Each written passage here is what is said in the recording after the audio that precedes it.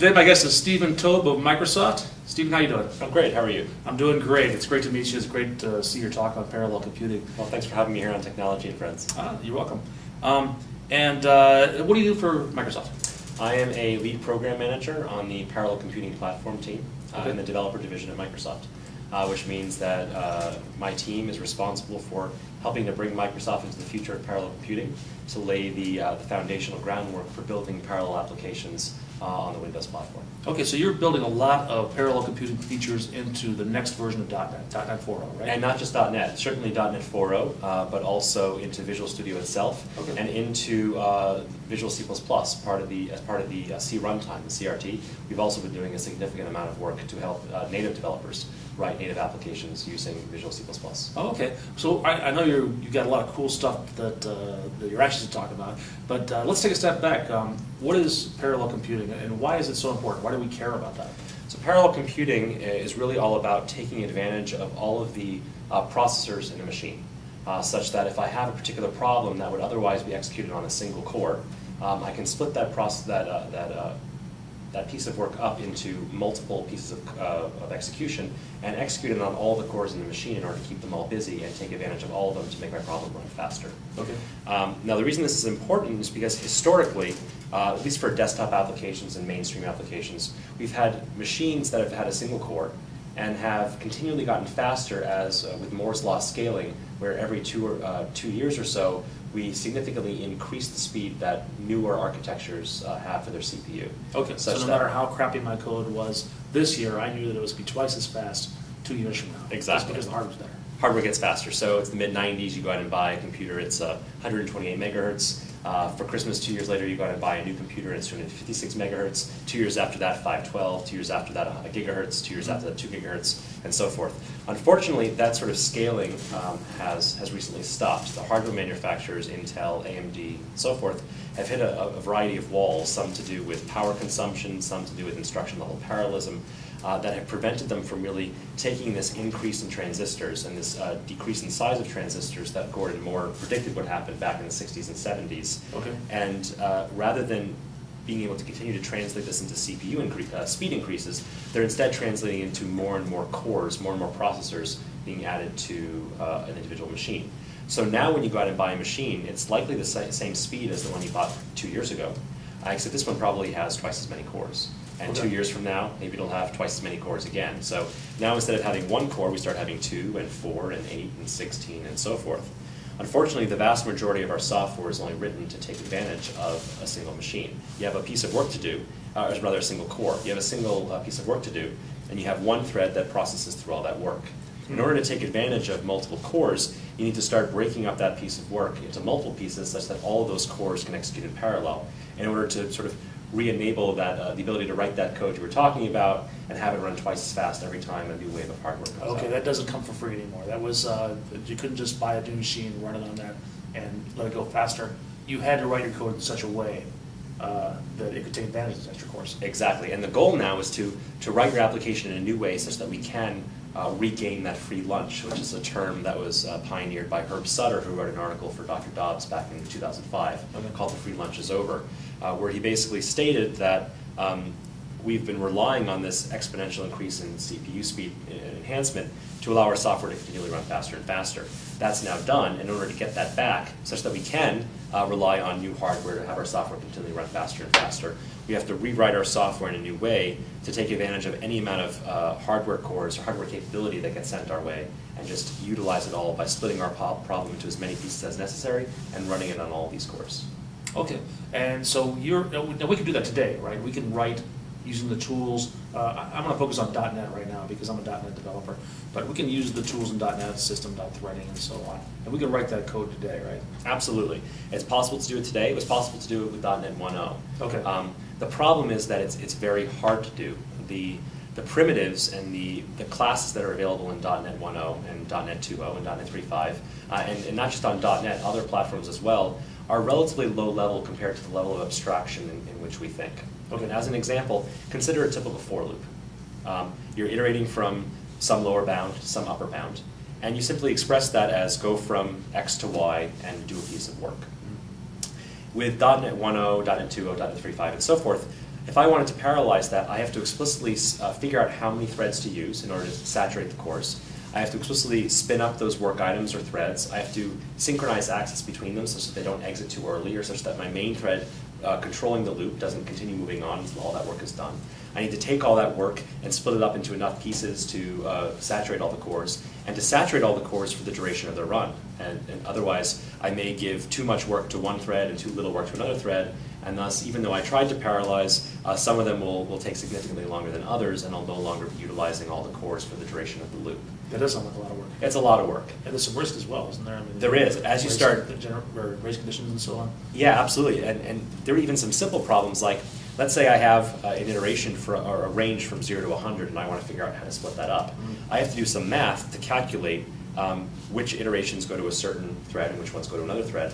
And it becomes very susceptible to typical sequential or serial programming issues like off by 1 errors, where I may, instead of saying put 0 to 24 on one thread, I may say put 0 to 25. Very easy thing to do because I'm calculating these ranges. And there may be very simple mistakes like that I make just because I had to write all this additional boilerplate code. I see. And then on top of that, as you alluded to, there are a significant number of these synchronization issues you run into where you have to figure out how to actually coordinate all these other things that are happening at the same time. So that is hard, and it's hard for a lot of reasons. Hard because the problem itself is hard. So the code is hard to write. And so you're building .NET 4.0 to make it easy, right? Exactly. Our goal with .NET, well actually, let me not say exactly. Our goal with .NET 4.0 has been to make it easier. Oh, okay. Good enough. Easy is a stretch. There are certain problems where the constructs we're providing in .NET 4 will likely make it easy. But for the general problem, we're taking significant strides towards making it easy. But there's still a lot of things the developer will need to worry about and think about at least when they're using the code that we're providing. So as an example, one of the main kind of top-level programming models we're providing as part of .NET 4 is something called Parallel Link. Parallel Link is an implementation of linked objects that automatically parallelizes your link queries over your in-memory data structures for you. So you can add .asParallel to your data source, and we'll automatically, under the covers, rather than using the sequential implementation of linked objects, use a parallel implementation. So your select operators and your where operators and your group bys and your joins and your distincts and all that will, under the covers, utilize in a parallel implementation. Now, for the most part, when you add as parallel, you're going to see great speedups, and you're not going to have to worry about all these lower level parallel issues that we just talked about. However, that's not always the case. It is possible to write a link query that, for example, mutates some shared state. Now, typically in a link query, you're doing read-only operations. Okay. And it's a query language, after all. But with link, you really are, at the end of the day, just calling delegates, at least with linked objects. Right. And these delegates are just C# or Visual Basic or whatever language you may be using. And it can do anything you can do in those language, including touch some object and make some changes to it. So as an example, let's say you had a link query that said from I in enumerable.range 0 to 100. So we're going to iterate from 0 to 100. Select random.next. So I have some instance of a random class, and I'm going to call, let's say before the link operation I say random rand equals new random. Okay. And I'm going to select rand.next. Now, you may look at this and think to yourself, well, that's safe. I'm just using a random number generator to get another number. But what you don't realize is that under the covers, in order to ensure that the next number you get is different than the previous one, every time you get another number, it updates some state inside that random instance in order to know what the previous number was so it can generate the next. So in parallel, you may potentially have two different threads updating that same state in that same object. Exactly. This is what we call a race condition. And while we hope you don't do this sort of thing with link, sometimes you do, and sometimes it is hard to find. And so those risks don't go away just because we abstracted away some of the difficulties. Exactly. So the main thing we've done with this release of .NET 4 is abstract away most, if not all, of the details of actually spinning up enough work items and partitioning the work and merging the work back together such that all that other boilerplate code you had to write goes away. And as a result, all those kinds of off by one errors and anything else you would write to have to implement that code go away. But the still fundamental underlying aspects of you're running code on multiple threads and what are the problems that could result, those still exist. Okay. So quick question, what's if I wrote code in parallel, like using parallel link, and I only have one core on my machine, what happens? So the frameworks that we've created recognize this situation. Parallel Link will look up the number of logical processors you have in your machine, and if it sees that you only have one, it'll do its best to execute with as little overhead as possible, just running on that single core. So there will still be, there will still be some overhead. If nothing else, you're calling .as parallel, and there's some work to analyze the query and see how many cores there are and so forth. So there might be a little bit of performance hit. There might be some performance hit. However, assuming the work you're doing is large enough to warrant parallelization anyway, that extra overhead should be negligible. Okay, let's talk about that, large enough to warrant parallelism. That implies that not everything warrants parallelism. That's true. So parallelism, first of all, I just learned this tonight, it's in .NET 4.0, it is turned off by default. In other words, you have to explicitly call as parallel in your link queries. That's correct. Like that. Yeah, when you have a link query and you write your link query in .NET 3.5 and you bring it forward to .NET 4, it's going to run in the same manner that it ran in 3.5, no parallelism. You have to explicitly say as parallel in order to opt into the parallel behavior, because there are differences about that parallel behavior that may result in some different semantics and some different behaviors than your 3.5 application saw. Okay, so that's a conscious choice that your team made to not break old code. Correct. All right. So what are the candidates for parallelism? What works well using this parallel model? So there are really, I would say, two primary criteria that you have to ask yourself before you look to parallelize something.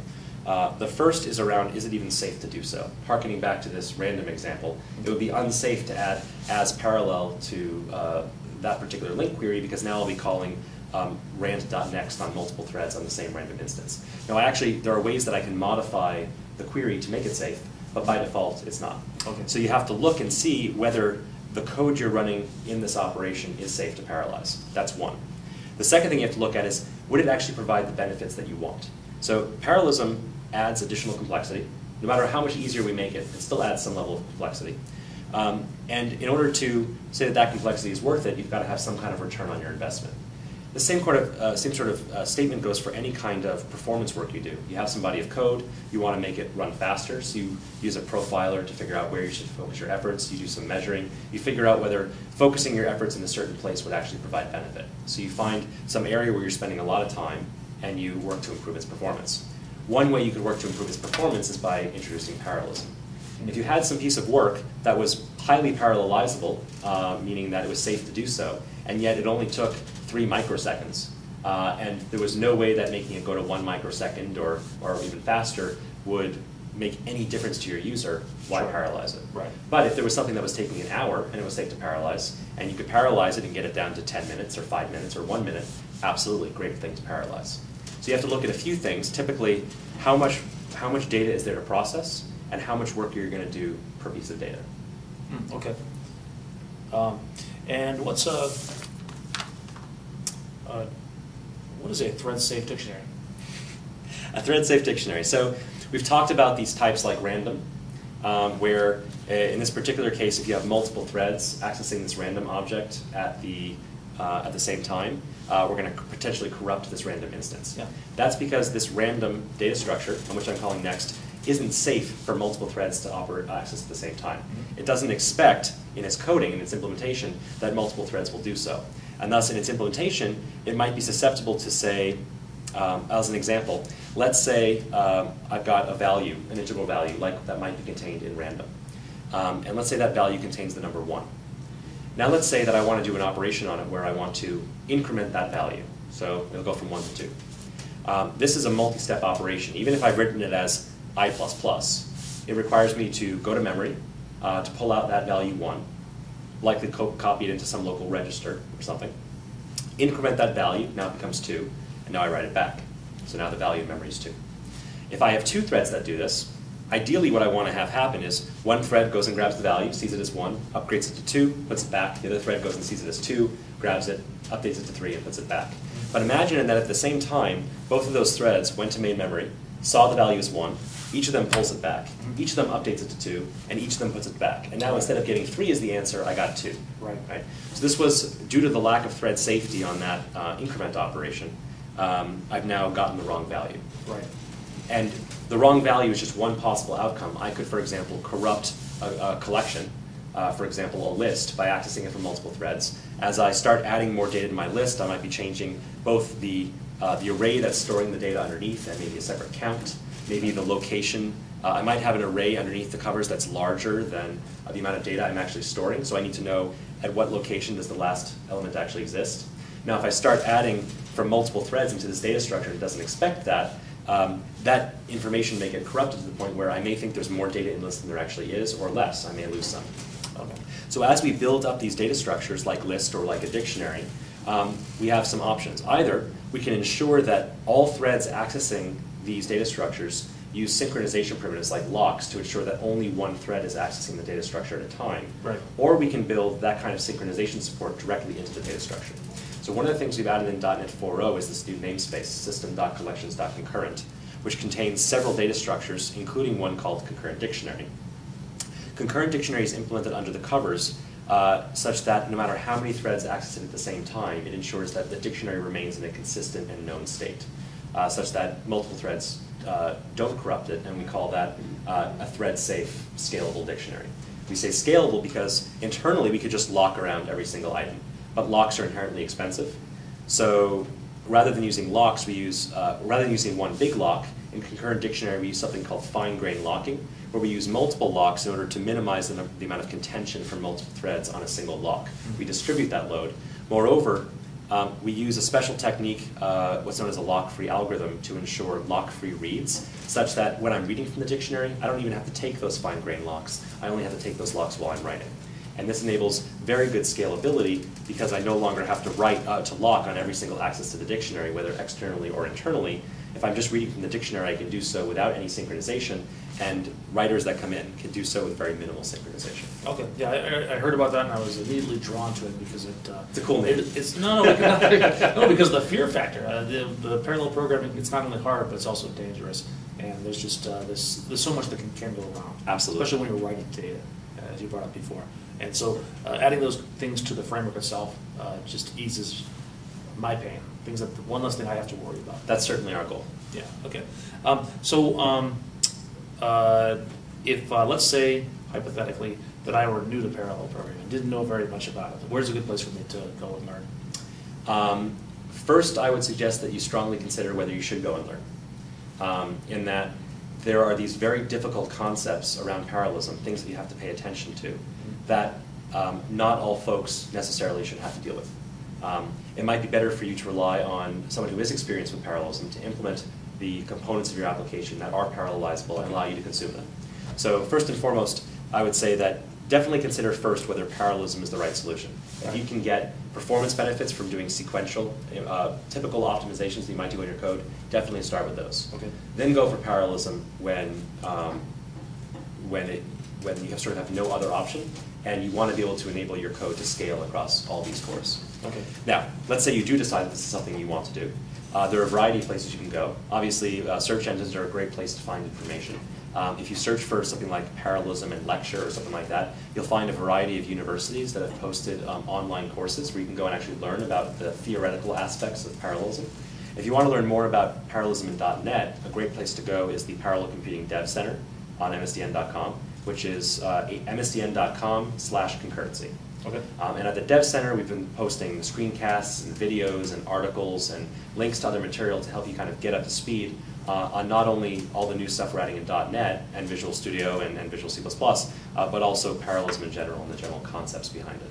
Okay, so you're contributing to that site. Absolutely. Okay. Now, at the moment, unfortunately, the site is a little unorganized, but we're working on that, and we're going to make it a great place to go to really, if you're a beginner, where do you start? If you're at an intermediate level, where do you go? And so forth. Got it, okay. And that's probably, you're out here in the Midwest, and they're back there slacking off. Exactly. In Redmond, so that's part of the problem. You got to No, fix that when you get back our home. team works pretty darn hard, so I won't accuse any of them of slacking off. They're all great people.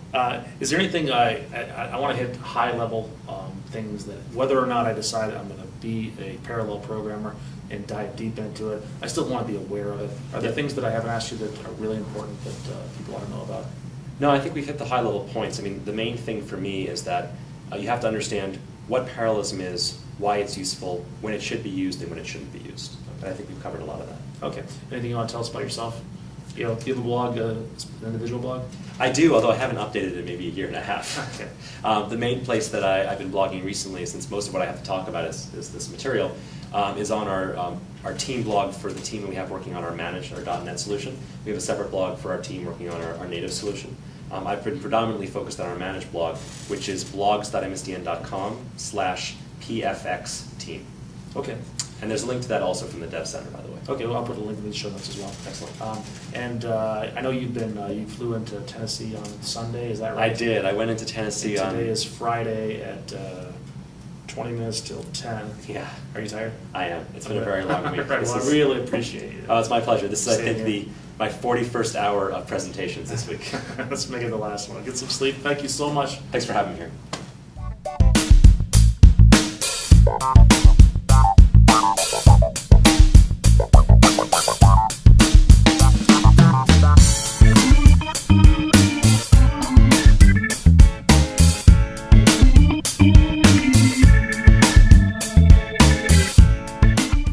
Thanks for having me here on Technology and Friends.